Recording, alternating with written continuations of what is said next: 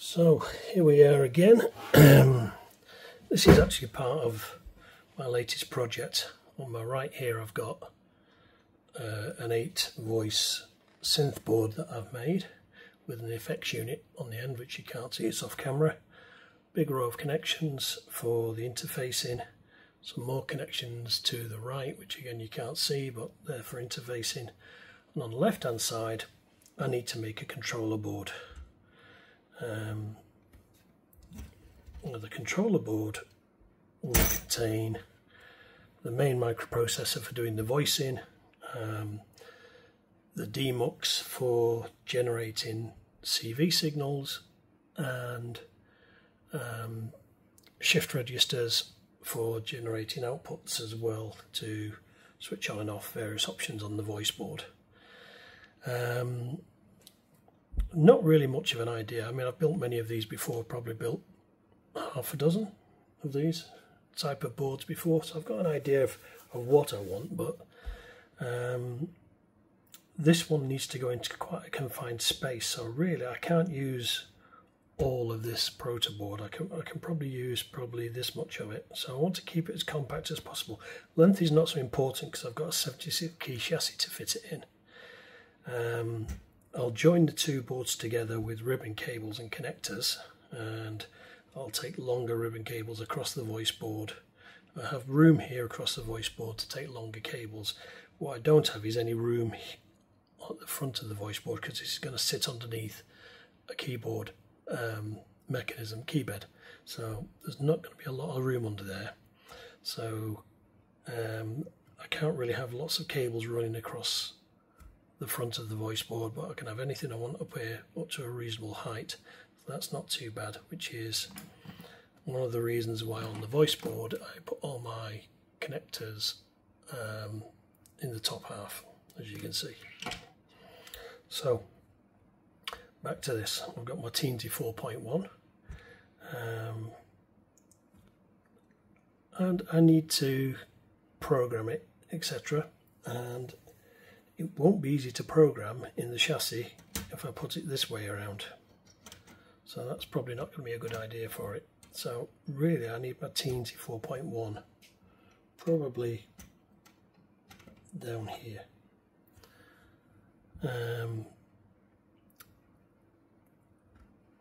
That's probably too far down. The reason it's there is, in fact, yeah, it's a tricky one, this.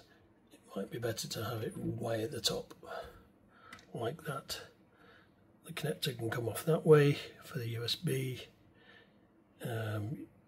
USB hose can come up or across. I can get access to the card. It's not too bad.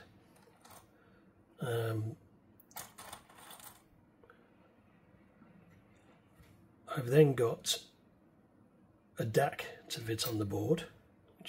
Just bear with me a second.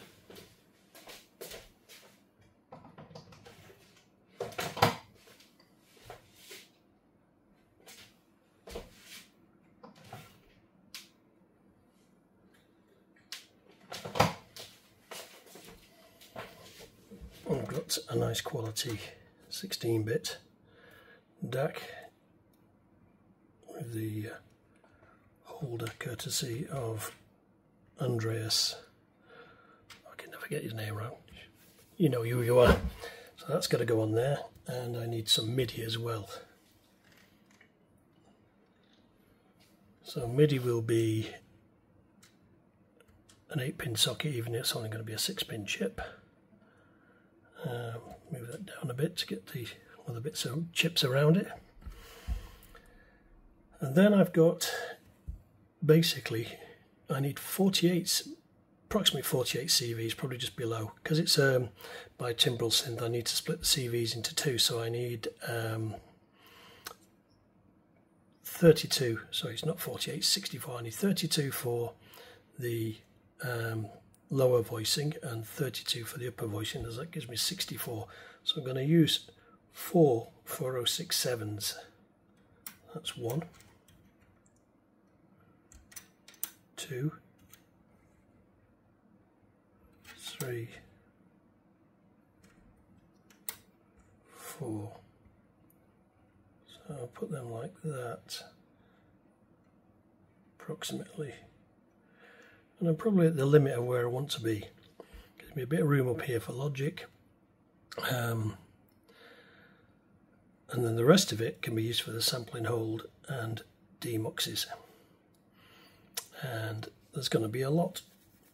So if each one of these is 16, then I need 4 op amps per board for the demux.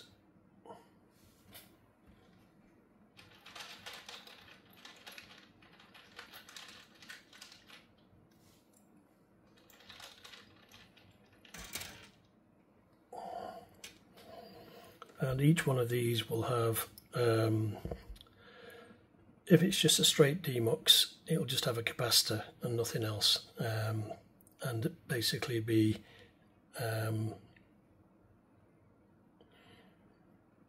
a buffer effectively.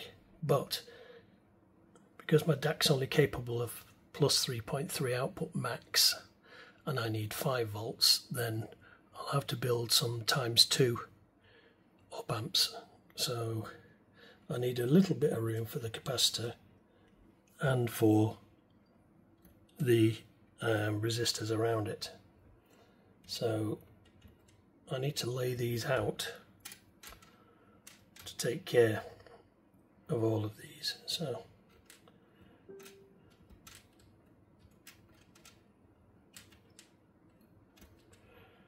four holes between each op amp should be enough. So that's that 4, that's 16 outputs. Now I can drop them down a little bit if I'm going to do it this way, because there's going to be a lot of empty space. I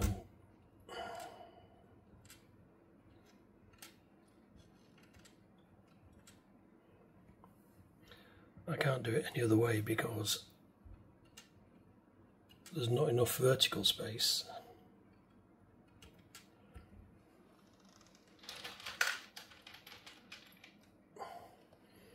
To do it any other way that I can see. So this is the hardest part. This is planning layouts, because obviously once you start committing this, slightly bent pin on that chip holder. Once you start committing this, it gets a bit tricky to correct it if you've made a lot of wire changes. So basically you've got the TNT 4.1, which will drive over SPI the DAC, which is 8 channel 16 bits, so you'll get up to 8 voltages out of this. My plan is to write to all 4, sort of sequentially, but 4 at once, of these 16-way demuxes, and that will give me 16 outputs. So then I need 16 sample and holds per chip to give me 64 stable voltages, which will control this. So effectively I would do the same again here and carry on with these. I'm going to have to choose a sensible capacitor for the timing, because with a sample and hold you need to be able to hold the charge on the capacitor without it drooping, to keep the voltage stable. You don't want a sawtooth out of the sample and hold. You need a smooth line, or you'll get glitches in your sound and things like that. So I tend to go with 100 nanofarad. It seems a lot compared to most synths, which we use between 10 and 50. But for me, with a teensy, 100 nanofarad seems to work. So I need to put 100 nanofarad capacitors all around these, plus resistors. In some cases, what I'll do is I'll go through my design and say which ones are 0 to 2 volts where I don't need any amplification, and which ones are 0 to 5 volts where I'll do, so I'll put resistors around them. So I'll have groups of them effectively, and that's what I'll do here. In this section, I'll probably be able to put shift registers. I need, again, quite a lot, probably in excess of 32 per upper and lower section shift registers to do things like the filter type switching, amplifier envelope lin log switching, etc. Maybe not 32, maybe 24 at least, but if it is 32, that's 4 chips again, same as here. And if it's less, then obviously 1 less chip per 8. And you daisy chain them, so they're easy enough to control. There's nothing really much to do. But having said that, they will be generating 5-volt outputs, these shift registers, and in some cases 5 volts is too much. So what I normally do is shove them through a 4504 level converter to drop them from 5 volts to 4 volts to 3.3 volts, where 3.3 volts is required, such as in the effect processor sections. That's all 3.3 volt control. I can't use 5 volt there, I'll destroy the chips. And so yeah, they've got to be converted. So I know at least I need 8 lines that have got to be 3.3 volts. So I'll need a couple of 4504s to do that. I can probably fit everything in here, in this section. Maybe, yeah, I don't need any resistors or anything like that. It's just basically chips and decoupling. So I might be able to get this board down to about this size. This is easy enough to cut. I need input to go to for power. I need input for power, and I need input to the MUX board, which is reading in all the controls for the front panel. I haven't even designed that yet, but I'm trying to be clever here. I need display, which is 7 wires, well, 5 in power. I need the encoder, which is 2 wires. I need 4 buttons, which obviously another 4 wires. So I need a good 16 to 20 pins on here, probably more with power. Oh yeah, and I also do I need to do this? I was thinking, no, I don't. Right, okay, so yeah, about 20 pins here for input. On the outputs, I'm going to have rows, 2 rows, 16, 16, 16, 16, 16 for the CV outputs, and possibly try and squeeze the digital outputs into here if they'll fit. Don't know if they will. Probably not. It's getting a bit crowded this side now if I think about it. I might have to move them over here and have long wire runs, but I don't really want that if possible. I want to keep it as short as possible. But it gives you an idea of what the sort of things I'm up against when designing. So this is what I'd do, and if I'm happy with this, I mean, I'll ponder this in my head a bit longer and put some more chips on the board to see if there's room. If I take 16 pin chips for the shift registers, and I think about how many I need, I can put these very close together because, like I say, there's nothing except outputs, and they're all 5 volt. But I need room for input, so I've got to move that over. See, that's the sort of thing you forget. You need, oh yeah, that'll fit, put that there, but really, you're going to put a big connector there, so it's not as easy as you think. So that's that and that. 1, 2, 3. Another one in the wrong position. One more, just to see how it fits.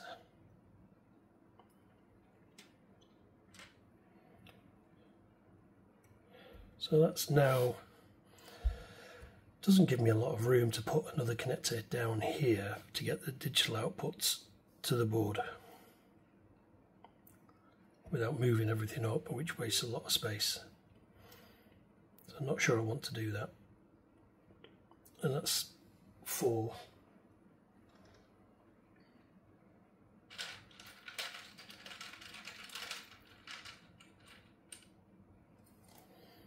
I'd probably need another 4.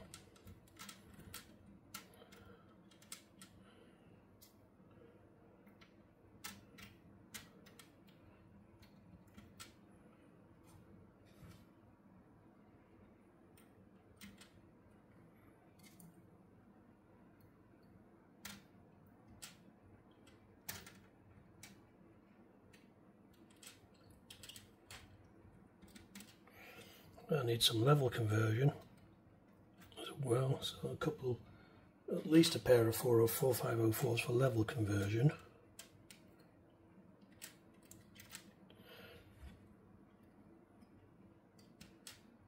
You see that area is pretty full now. What was a large empty space before is now pretty full.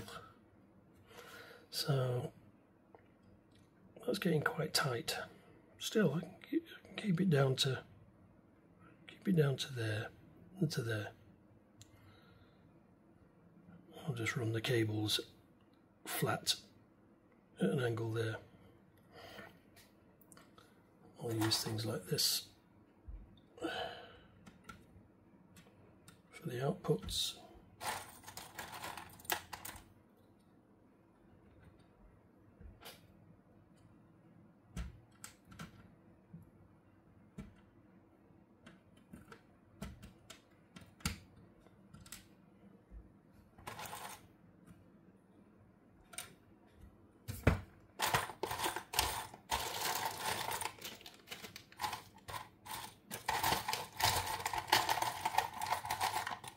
Now I've run out of those connectors already, so I'm going to need some more of them.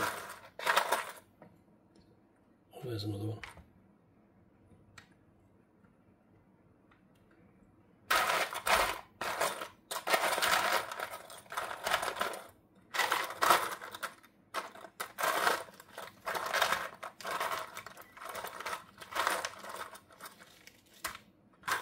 So yeah, I'm going to use a lot of connections here.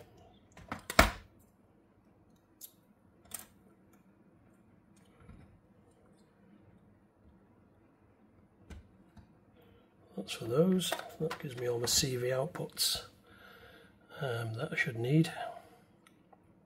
Could probably move them down, but just to be in line.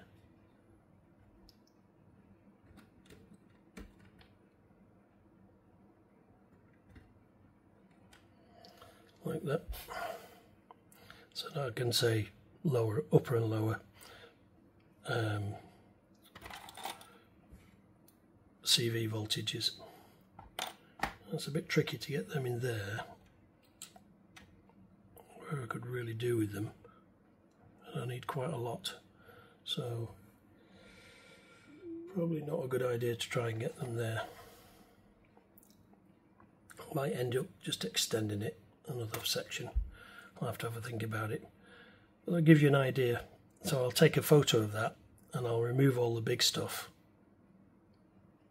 and I'll solder the chips down, chip sockets down where they are, and then I'll do the rest. So just carrying on, I've had a little think about this and I've counted up how many control lines I need, and it's actually about 34 to 36. So I've got 6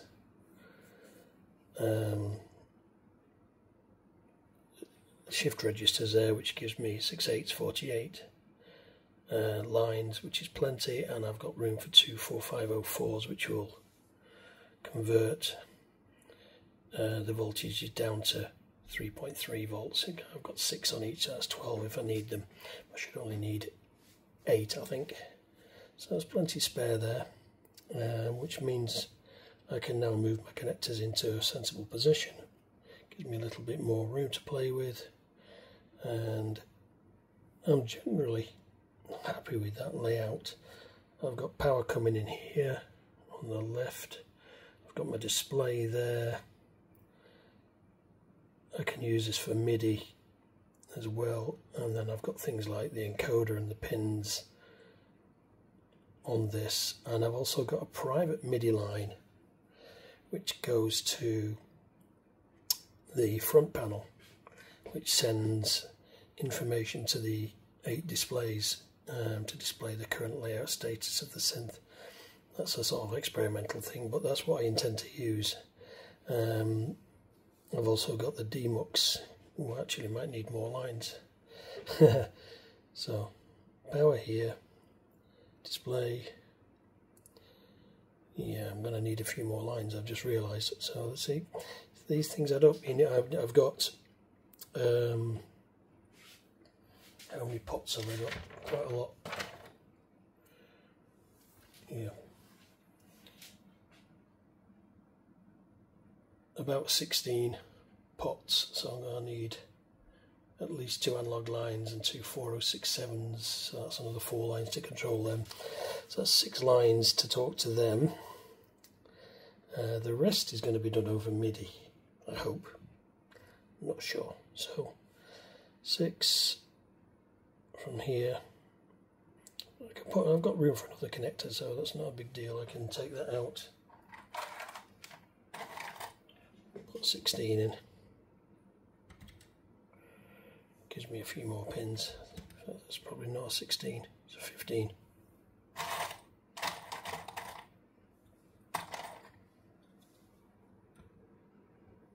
That's a 16.